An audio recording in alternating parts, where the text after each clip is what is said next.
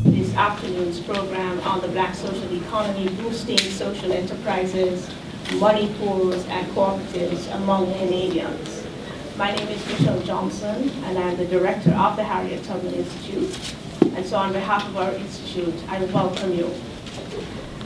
This event has been pulled together by our amazing Dr. Caroline Hussein, who is a research associate with the Institute and a member of the Tubman Executive. Caroline has worked tirelessly to pull together the speakers for this afternoon, Ms. Ginelle Skerritt, Dr. Jessica Gordon-Nembhard, who we will hear from later on. But I just wanted to crave your indulgence to tell you a little bit about the Harriet Tubman Institute and then turn things over to Caroline, who will run the show. She doesn't know that yet, but she will run the show this afternoon. The Harriet Tubman Institute, which is on the 3rd floor of York Lanes, is a place at York where if you're interested in issues to do with Africa or persons of African descent or anything to do with the African diaspora, that's where you come. Our full name, the Harriet Tubman Institute for Research on Africa and its Diasporas, tells you something about ourselves. We are an interdisciplinary, multidisciplinary, transdisciplinary organized research unit, and this is our interest. Okay, so welcome to this event hosted by Tubman, and also I should say it's the BUSO lecture. The Black Social Economy, Boosting Money Pools, Cooperatives, and Social Enterprises. I love it when my two worlds collide, which they seldom do. I'm part of Tubman, it's like my family. And I also teach in the great program of Business and Society, which I have some students here. And by the way, those of you that are in Sonia's class, she's letting you stay till 4:10, so please hang around. So I want to thank all of you for coming to this event.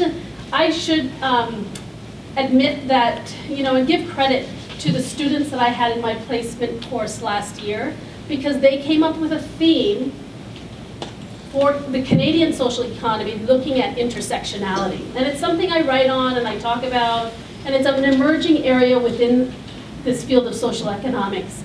And it's the students last year that said, hey, why don't you ever organize something that has to do with racialized people in the social economy?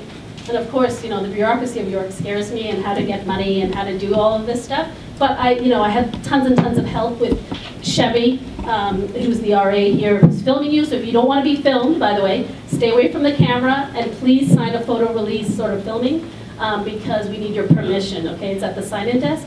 But also the Business and Society Club have been tremendous, and my colleagues, and of course at Tubman, a lot of great people have assisted me. But today's discussion is something that I feel very personal about. My family have always engaged in these informal collectives, ROSCAs, we call them ROSCAs, rotating savings and credit associations. They're very much a part of the social economy landscape. No one gives them that kind of credit, okay? And we need to stop that and start giving some truth-telling about these mutual aid societies, particularly in the West. And so this is why this discussion is so important today. We have two speakers that I greatly admire. And I use the work of Jessica Gordon-Nembhard. I think I know everything she's written. And I use it because I can relate to it, I connect to it, it reinforces the work. And she's also been courageous in really turning the narrative around on what counts to be a part of the social economy. So that's why she's here today. She's going to talk from an African American experience about collectives, cooperatives, mutual aid societies. She's been studying this stuff for a very long time. So we're lucky to have her in our midst. And not only is she just a scholar, but she's doing this stuff applied. She's going into communities and talking to our people to learn about collective organizing. And boy, do we need that today, right? Look at America. And now, Ginelle Skerritt is she's just a phenomenal leader. I send my placement students to her. She's been a community activist for decades. Just here on the ground, she gets the beat of the community every single day. She gets the struggle, She was out until 4 a.m. last night. People think she's doing alternative things, but she's really dealing with crisis every single single day. And she's here going to talk about these money pools that are done in the West, in Canada, right here among our diaspora people. So we don't have to go to exotic places to learn about what the social economy is doing for racialized people. We have two wonderful speakers here today, and in the order in which they're going to speak, I would like to introduce first Jessica Gordon Nembhard, whose book, Collective Courage, A History of African-American Cooperative Economic Thought and Practice, says a lot about her. As Caroline says, she is a practitioner as well as a scholar. She is a professor of community justice and social economic development at City University in New York. I think if there's a scholar who really represents what business and society would like to represent, it is she, I think. I can't think of anyone better who, in theory and practice, is doing very much what we aspire to as well. She is going to talk on her book, Collective Courage, with a different subtitle, though, African-American Cooperatives and Solidarity Economics. So Daryl's wish might actually come true, that we get some material on cooperatives there. Thank you for coming, Jessica. My favorite touch in her biography is that she's the proud mother of 2 children and grandchildren. We academics often don't acknowledge the people who really make us who we are and are more important to our academic work than we often think. Very nice touch. I would like you to welcome her extremely warmly from New York, Jessica Gordon Nembhard.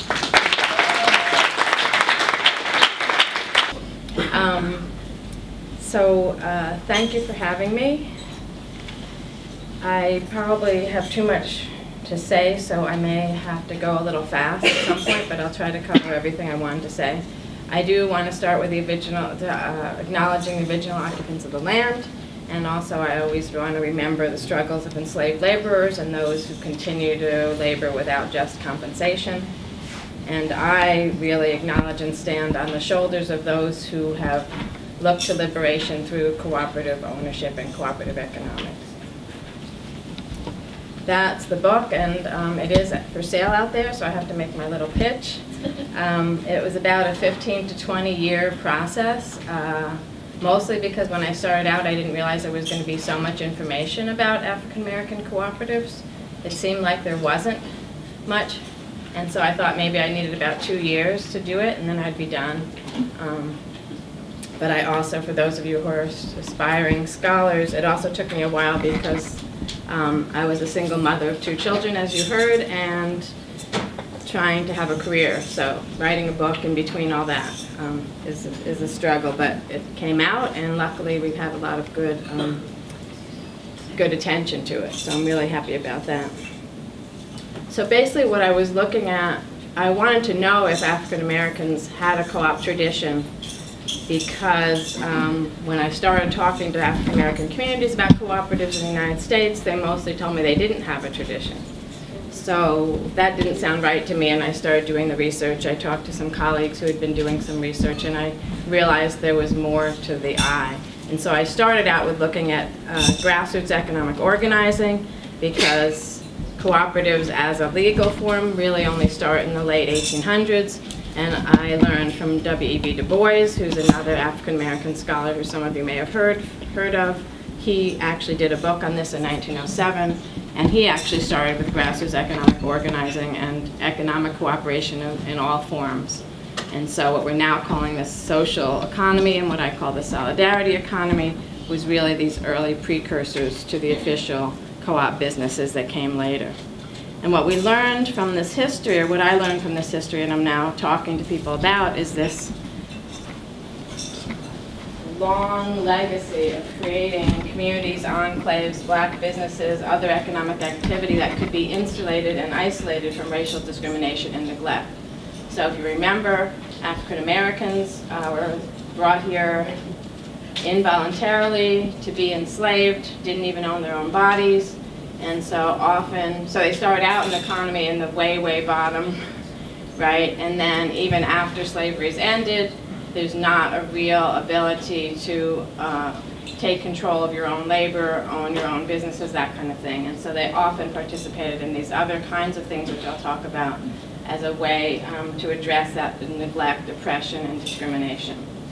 We even Du Bois said this, and I think a few other blacks early on said the Underground Railroad was really also a solidarity economic system. If you think about all the pieces and all the resources that had to be put in place to get an escaped enslaved person from way down in Florida or Louisiana all the way up to Toronto or Ontario or somewhere in Canada, it takes a whole economic system of collaboration, and most of the time clandestine. And that turns out to be a lot of the characteristics of a lot of the efforts that I found along the way. A lot of them were clandestine because otherwise they would be broken, destroyed, etc. And so partly this history turned out to be hidden, I think, because they had to be so clandestine and it was so dangerous to participate in these activities. We also know that, well, we're called freedmen, but even enslaved peoples actually practiced and used mutual aid societies. And in a minute I'll tell you a little bit more about those. Oops. Forgot to take this slide out, but anyway, this was just to show you that there were actually, from the 1880s, actually from the 1700s on, there were black organizations, sometimes the largest black organizations of their time, that were actually interested in cooperative economics and solidarity economy activities. And this is just a list of some of them. So first, what do I call a solidarity economy? I use the term solidarity instead of social economy because it also has this political connotation of economies that are really about anti-discrimination, undoing the systemic oppressions of the current economy. So it's not just that it's informal social ways to do economics, but it's very consciously ways to undo the dehumanizing that the mainstream economics does, and to connect with humanizing ways for people to work together. So grounded in these notions of solidarity and cooperation, promote social and economic democracy and equity, not just equality, right? Equity is a little bit more than equality. Along the dimensions, race, class, gender, sustainability, both human sustainability and ecological sustainability, and then this pluralistic, organic notion, that's sort of the grassroots. It really bubbles up. These are activities that bubble up from people who are living and trying to make a living and trying to reproduce themselves in a humane way. So I think I said all this already. It's a grassroots approach, diverse, shared values, shared commitment to process of transformation, and believing that the best solutions come from our collective knowledge.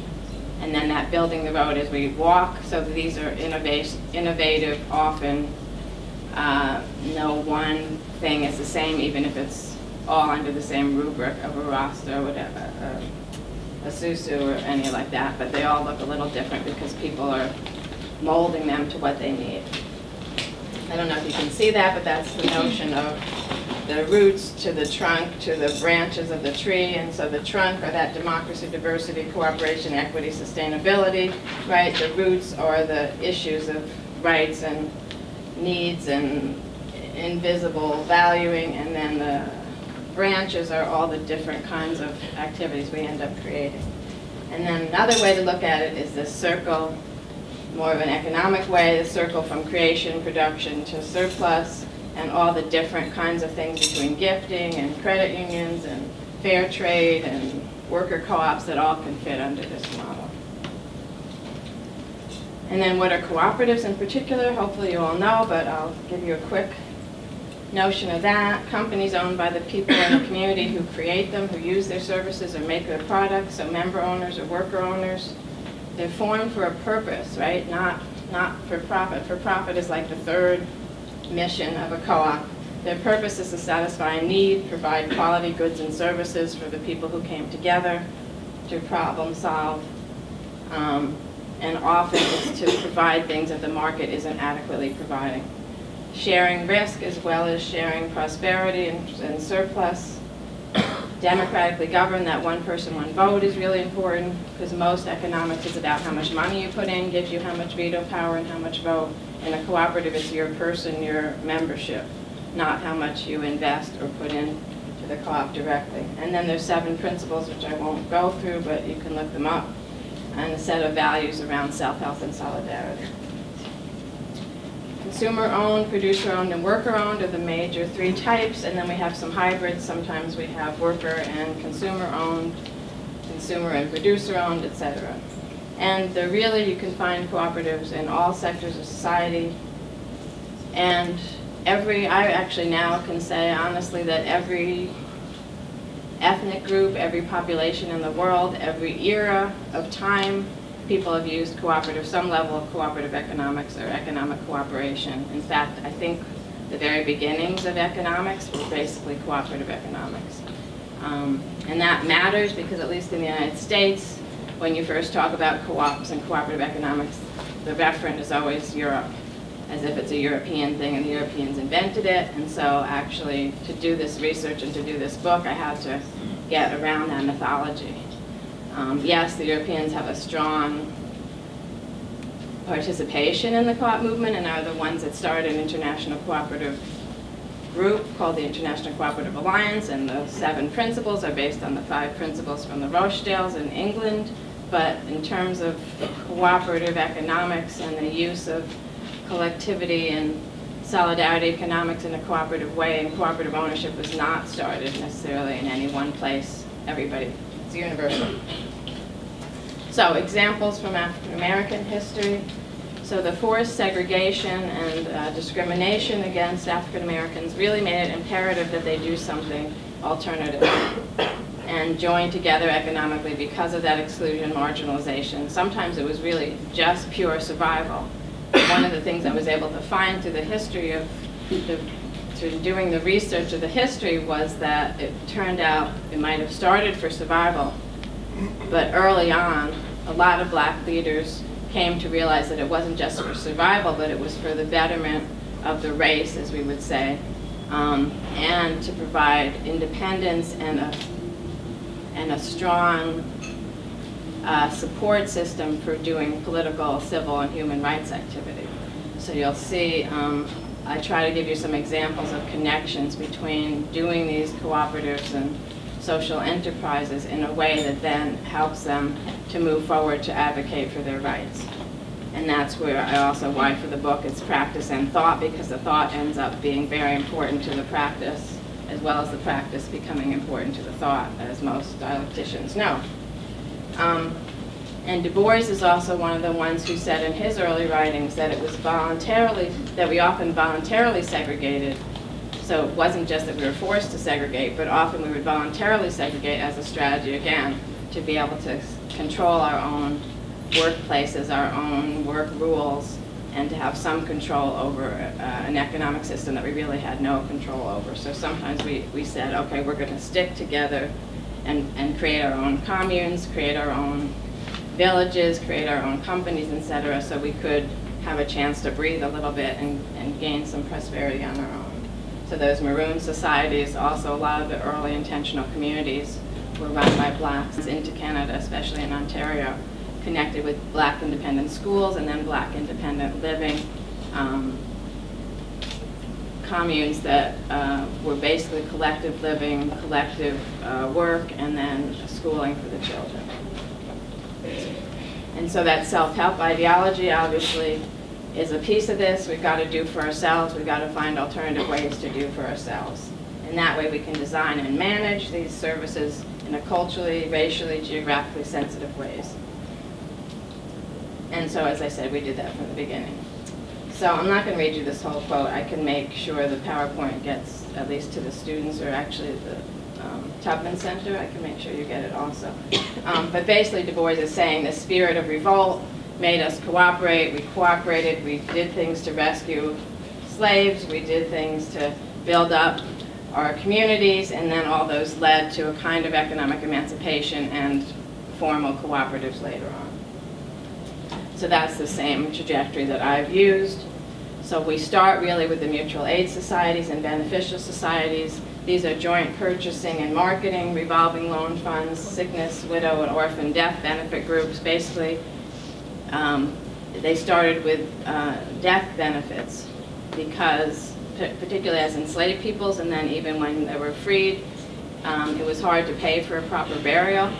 And one of the dehumanizing things was to not carry about burial, but we know from most African cultures, burial is a huge, important thing. So this way, every family put in their dues monthly, so that there was a pot of money, so if anybody died in your family, you could bury them in the way that your family wanted to, and you would have the money. So that's the idea. Most of you have experienced that in some way or another and know something about it, but we've been able to actually document these kinds of things from very early on, pretty much the first days that African Americans were here on the soil of North America. And so they provide these vital welfare needs, from clothing to shelter to burial to emotional substance. And this whole, another sense of it is to look at it as a system of community care. Black mutual aid societies were often religious, fraternal organizations, often connected to independent schools, usually very informal, but sometimes formalized and eventually become formalized into even mutual insurance companies and other kinds of co-ops. The second oldest mutual aid society, African American Mutual Aid Society, is the Free Africa Society in Philadelphia, which also started the AME Church. So you can see again these connections of communities of care. And the other interesting point about the mutual aid societies, as well as I find in the cooperative movement itself, is that the role of black women is huge. Black women in mutual aids often developed their own mutual aid societies and ran them. And so black women's leadership developed from them. Some of the early co-ops that I found, the women leaders had actually been leaders of the mutual aid society and then used that experience and turned over and started co-ops and became leaders in their co-ops. So I now want to give you a few examples because I'm probably running out of time already. One of my favorite examples, the Combahee River Colony, is not a formal cooperative because we didn't have co-op law at this time, 1863. But it wasn't a formal mutual aid society either, but you'll see they did cooperative agriculture and communal living. It's a swath of land at the Carolina border coastline between the Sea Islands of South Carolina and the mainland. It was a remote area that was actually liberated by Harriet Tubman, which is another reason I wanted to tell you this story. And actually that fact isn't in my book because I learned that afterwards. But Harriet Tubman was a scout in the Civil War and worked as a nurse in the Union Army. And they often sent her through the South ahead of the Union Army because if you don't know about her, she made, 300 trips or more? She's supposed to have saved 500. She saved 300 people. I think she made 19 or 20 trips or something. Anyway, she brought fugitives, helped them run away, and brought them first up to New York and Massachusetts and eventually to Canada when it wasn't safe to keep them in the US at all. But so she knew South like the back of her hand because she traveled at night all those times.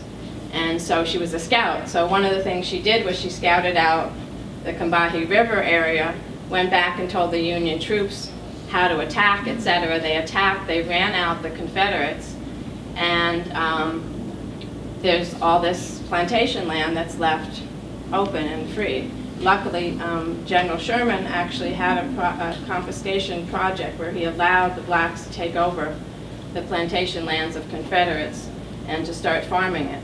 But the other thing that happened in this colony was that the black men joined the Union Army. 1863 is actually the first time that the United States allows blacks to join the Union Army. The first 2 years of the war, blacks aren't allowed because they don't want blacks to have guns, right? So after the Emancipation Proclamation, blacks are allowed to actually officially become soldiers in the Union Army, and all the Combahee River men join the Union Army and go off to fight in the Atlanta battle. The women are left and they run the farms as a commune, collective.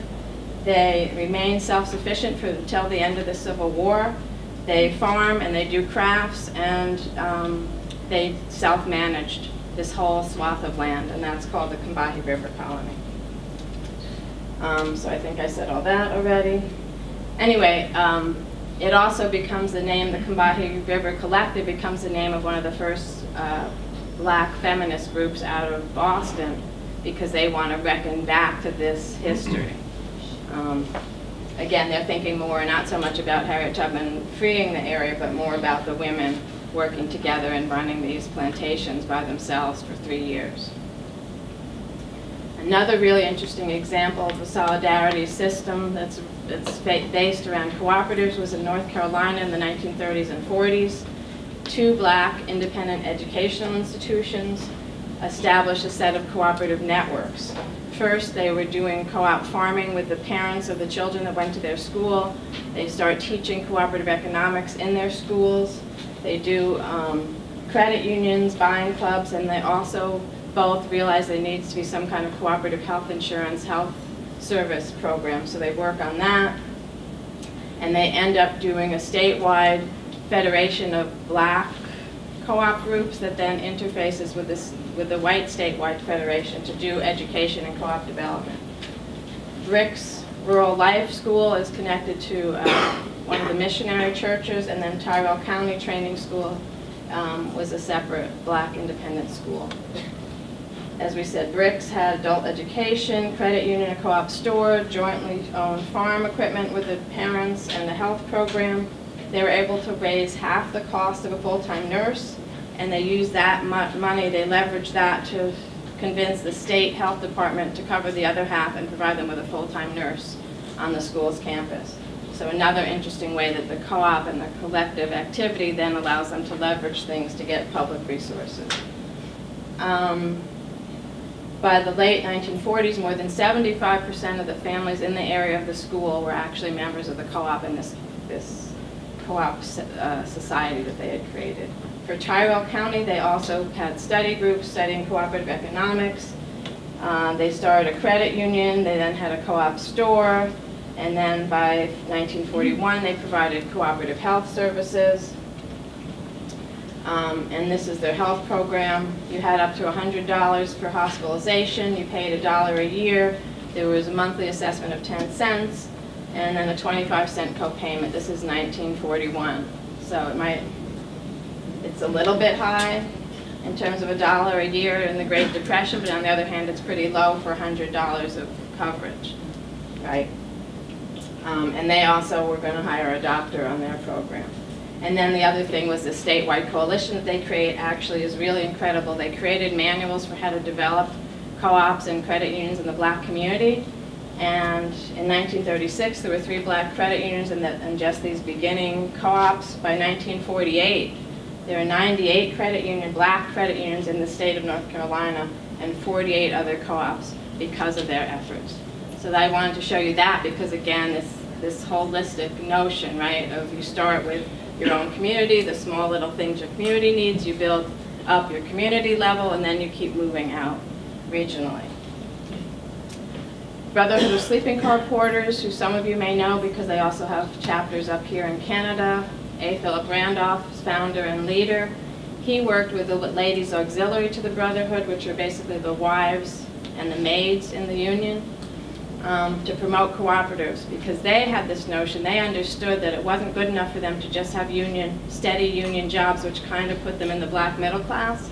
They needed to figure out a way to bring the whole community, right, to keep resources. They wanted to spend their money within the rest of the community and keep money circulating in the black community. So they wanted to do credit unions, buying club, co-ops, etc. They never got to sort of worker ownership, but they had this whole system still of let's make sure we keep money circulating in our own communities. Their first credit union was actually in Montreal, Walker Credit Union, which was owned and run by the Brotherhood of Sleeping Car Porters. They also started a buying club in Chicago, and they had study groups and buying clubs all over the U.S. Freedom Quilting Bee, 1960, so you see we're rushing through the centuries here. In the South, in Alabama, they're a founding member of the Federation of Southern Cooperatives, which is now also called the Federation of Southern Cooperatives Land Assistance Fund. They're celebrating their 50th year. The FFC is 50th year. Freedom Quilting Bee kind of died for a while and is trying to resurrect right now. They're a sewing cooperative, started with the wives of sharecropping families, the women, I should say, of sharecropping families. And what they found was, sharecropping is basically debt peonage. For those of you who don't know, it's renting land, but you always start off in debt, and you never can really get free of it because the same landowner, former plantation owner, is the one calculating all that you owe. And so they want more income. They found out they could sell quilts that they make and get income. They make enough money to start a co-op to buy 23 acres of land to build a sewing plant.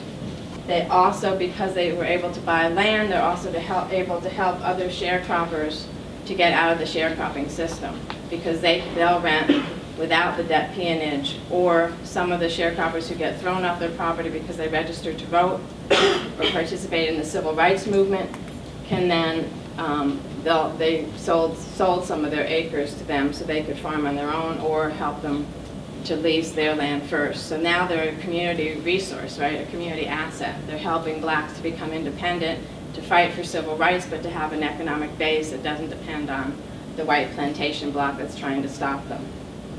And so at one point it was actually the largest employer between all the programs it had in its small town. But it's also, again, as I said, a part of this whole solidarity economy of help. And I'll end with the Ujima Women's Collective in Pittsburgh, which is about 3 years old now, 3 or 4, no, sorry, 2007, oh, 10 years old now. Gosh, I always think of it as fledgling. It started with 15 African-American women who were all sort of small kiosks. They were, selling their stuff in little kiosks in different places around town. Usually they would get together like just after Thanksgiving, just before Christmas, to sell their stuff. They realized they could do better with a permanent marketplace. So they pooled their resources and bought a space, and they each have a stall in the space, and so now they have a permanent marketplace, and they're doing green entrepreneurship development for women. You can see their products here: handmade jewelry, body care, organic produce, vegan and vegetarian food, arts and crafts, etc. So they, I said this already, they got a stable marketplace. They provide a fair and consistent market to reach their customers. They've been able to increase revenues, reduce their costs. They're teaching women's entrepreneurship classes because they understand that traditional economic and racial disparities mean that the black women really need to figure out how to own their own stuff, but within a solidarity system. So they provide that solidarity system as well as the training. And they also connect with their historical, cultural uniqueness as blacks in Pittsburgh. And the Hill District is a famous district, part of Pittsburgh. And their goal is to increase the net worth of black women in their community. So they're not just looking at income, but net worth, meaning they really want women to have business ownership and wealth, so then they can support their families and their communities. So, summing up, commonalities: combining sort of a populism with labor organizing, civil rights, and alternative economics throughout the centuries, addressing needs and solving community problems through these alternative economic systems, establishing co-ops, often to provide affordable goods and services, but also sometimes to share tools, to lend money, to share profits, to supply and support each other. Again, I'll skip through this, but this is showing the different kinds of challenges that the cooperatives in particular solve, but often sometimes it was broader and it was a solidarity economy system, not necessarily a specific co-op. Education turns out to be essential. I don't know if you saw that theme through some of the examples.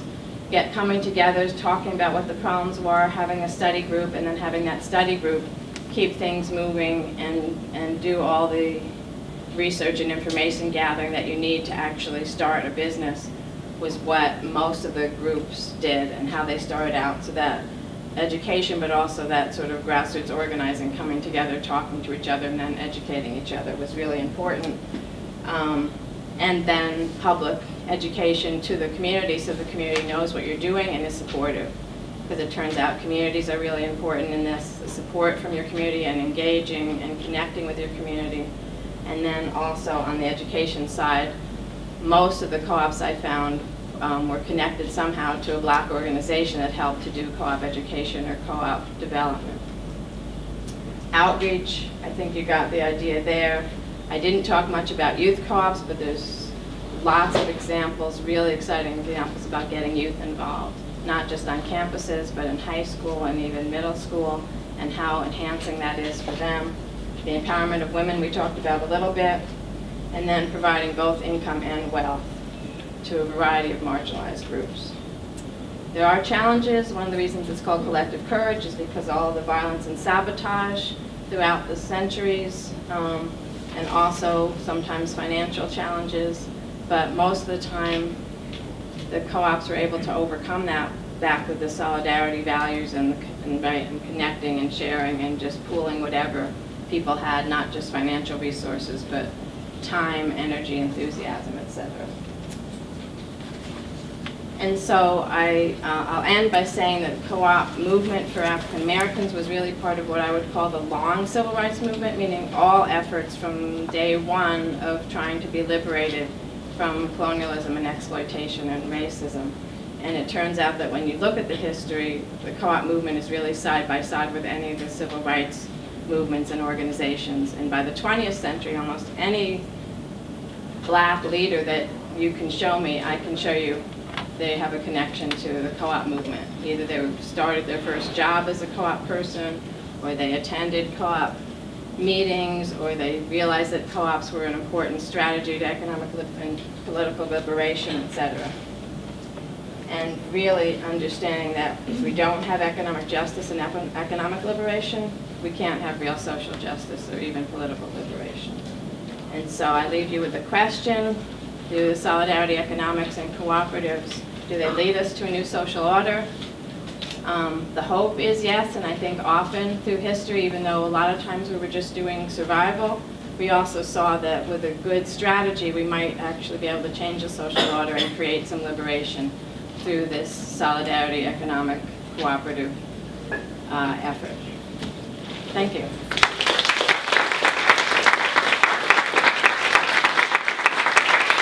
Ginelle, you'll be glad to know, is an example of there being life after York, because she is a graduate of this university. She studied communications, and she said to me that she was basically allowed to do whatever she liked. So even business and society doesn't offer you that opportunity, but I don't think communication studies does either, anymore at least. Caroline, you described her as a phenomenal leader in your introduction. And I see that you have won the Phenomenal Woman Award, which made me start thinking, is there such a thing as a Phenomenal Man Award? And I suspect there isn't, probably because there are very few, or if any, phenomenal men in the world, if there ever were. Caroline also mentioned you were up to 4 a.m. last night, and come with us today and be with us after some emergency management and things in your job is a real achievement. We are deeply indebted to you. Indebted as well because Ginelle's organization is one that accepts students from our placement program. Some of you will have been through that program which Caroline teaches, our 4th-year course, and without people like Ginelle it simply could not exist. So thank you again for that. The title of Ginelle's talk is A Circle Unbroken, a personal reflection of Susus among black Canadians. Okay. A great deal of time in your talk acknowledging, and I wanted to start that way as well because I think that all of what I'm going to talk about is information that was passed on to me that allowed me to do some of the things that we were able to do with the Susus here in Canada. So I want to first acknowledge that, and also to acknowledge the continuing struggle of the Indigenous people here in Canada for their basic human rights and treaty rights to be respected. So in this time, that's where we stand, and it's shameful. It's shameful. So the title of my talk today is The Circle is Unbroken. And I chose that title based on a book that was written by Marimba Annie that is called The Circle Unbroken. And he, or she, I think it's a woman, yes, she wrote about all of the things that we have retained despite the history, the very tumultuous history that I guess we're talking about a lot this month, right, of African Canadians. So I just wanted to let you know a little bit about who I am. I was born in Trinidad and Tobago in 1965, and And I emigrated to, oh yes, actually I'm gonna have to have someone do that for me because I fell the other day and my arm is a mess. So it's gonna hurt if I do it myself anyway. Thank you, Carolyn. And I am acknowledging that I'm also a feminist and a Pan-Africanist. And in terms of my identity, I consider myself African, Canadian, of Caribbean and African descent. So it's pretty complicated. Okay, and so I just wanted to also acknowledge that what I'm sharing with you today is information I learned from my grandma, and information that I listened in on, and I didn't know quite what I was hearing when women would get together and cook together and talk about things that were going on in their lives. And it was a very real experience for me. So I know so much appreciation has been given to what I'm doing, but I would say that I'm delighted that there's a name for this that is being recognized within the academic community. And I was taking careful notes about some of the things. I like solidarity economics because I think that really we need to think about these things at an elevated level. But for me, I first saw my grandmother as that woman. She was widowed in her 30s, the mother of 5 that she raised essentially on her own, but doing the very things that Jessica was talking about. She ran a couple of businesses, but not by herself. And she taught me to cook. And in addition, she always said, leave enough in your pot for someone who might be coming. So we didn't have much, but we always lived cooperatively. We always lived with the expectation that someone might come by. Now the Susu concept is exactly the same. It is about expressing the need of the community, and in particular, it's about expressing a way to get out of some very difficult and complex situations that we faced as a community.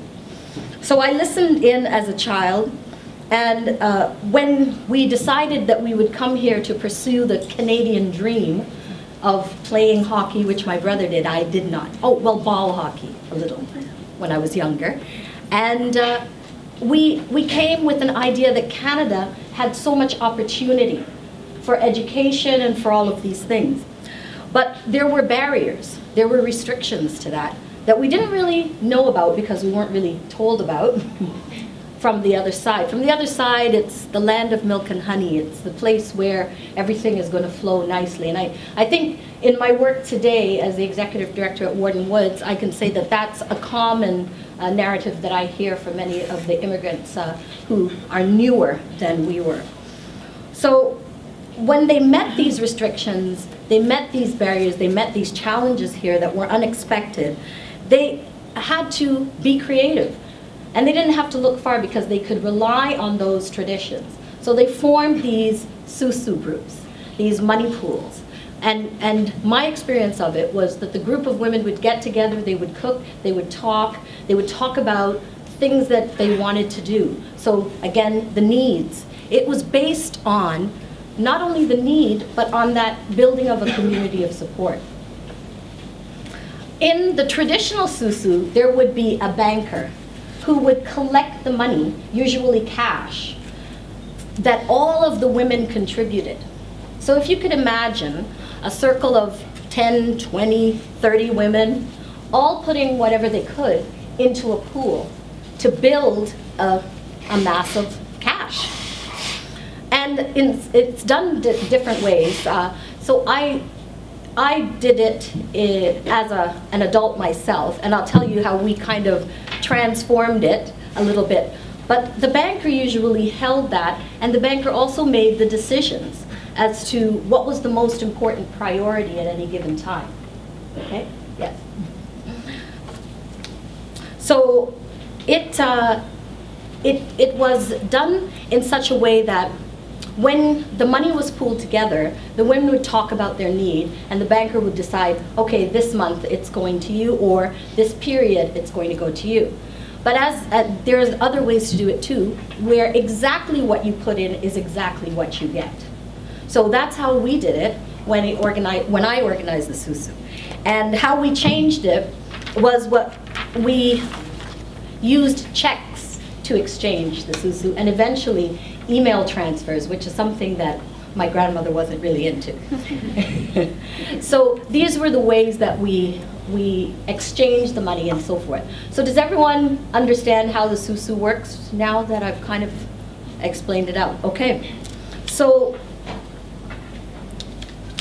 I'm not sure which slide you're on. Okay, good. So what is Susu economics all about for me? Well, it is about the economic system, but it's also about the eldership system on which it was based.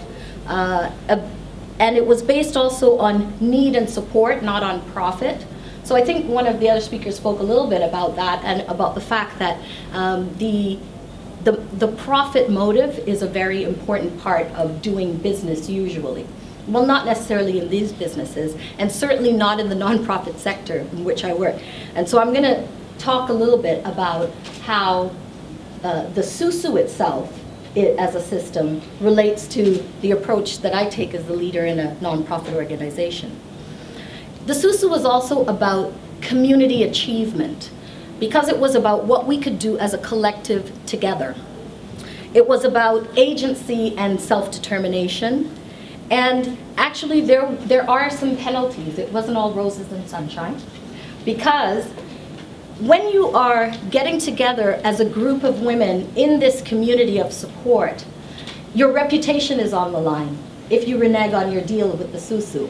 Are you with me? Mm-hmm. Also, I found that there is an international connection. So even though the experience was very personal for me, as I started looking at this, I realized that all over the world, people were doing this. And one thing that they also had in common, aside from the community need and the community collective support, was it was mostly women. Mostly women who were pulling these things together. Okay, so next one.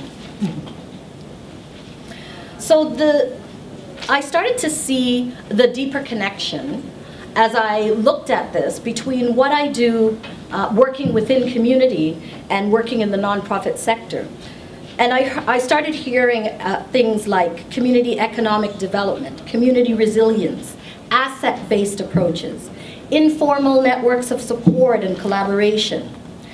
And for me, I was a person seeking connections to my ancestral roots as a woman of African descent.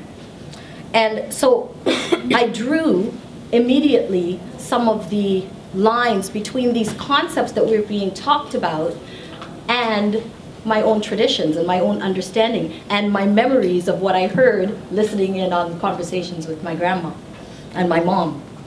So I think there is a lot of potential for Susu. So my answer to your question is yes. I think there is a great deal of potential for models like this to be about change and liberation and transformation in how we think about economics. So for a short while I worked with UNICEF, and that's where I saw that this was also happening on a larger scale, and that people talked about things like microloans and so on. Go to the next one, yeah. So now I'm going to talk a little bit about Warden Woods Community Center. So the community center is located in Southwest Scarborough, and in a nutshell, our mission is about poverty reduction. And also, we deal with a lot of immigrants and newcomers. So some of these concepts that I'm talking about, I'm not having to teach them.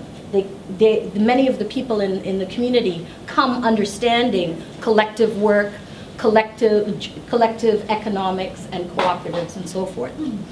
So one group that Caroline has come to visit and talk with about the Susus is the IRI group. And this is a group of grandmothers from West Indian countries, from Caribbean countries, who come together on a weekly basis. And a funny thing happened just about the time that I started. The funding that we got to have this group ended. But this group continued, and they did it by, instead of us providing the meal, they cooked for each other. We provided the space, and they did everything else. They raised money, they held fundraisers, they threw a susu so that it financed the trips and things that they wanted to do.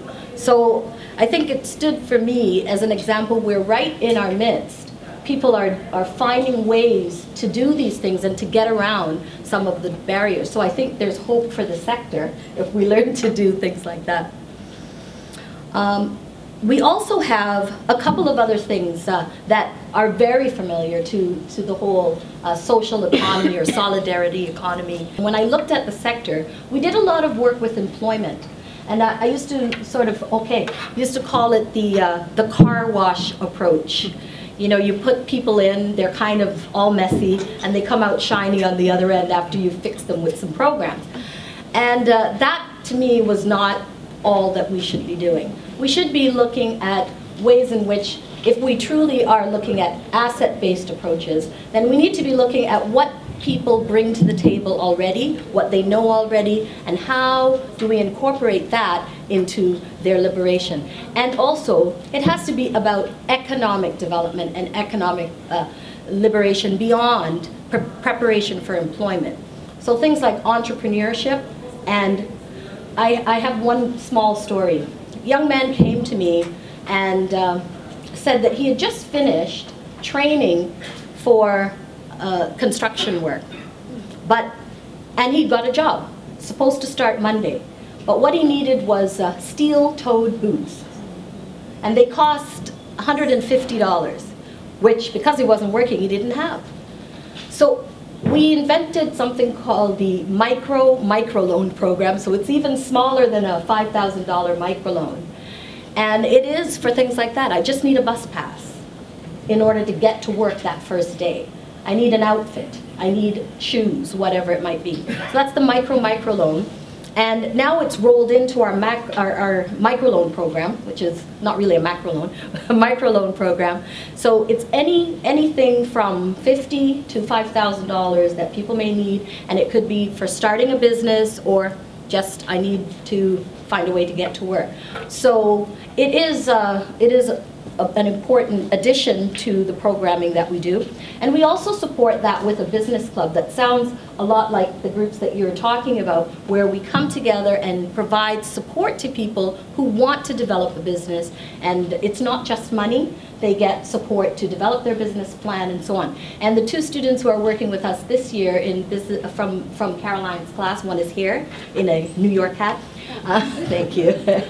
Have been helping us with how to market and outreach to get that program really hopping. Okay, so the next one. I also do a lot of work, not a lot of work internationally, but some work internationally. And right now I'm working on a Ghana Girls project. And this project brings together girls on the ground in Ghana with elders on the ground in Ghana.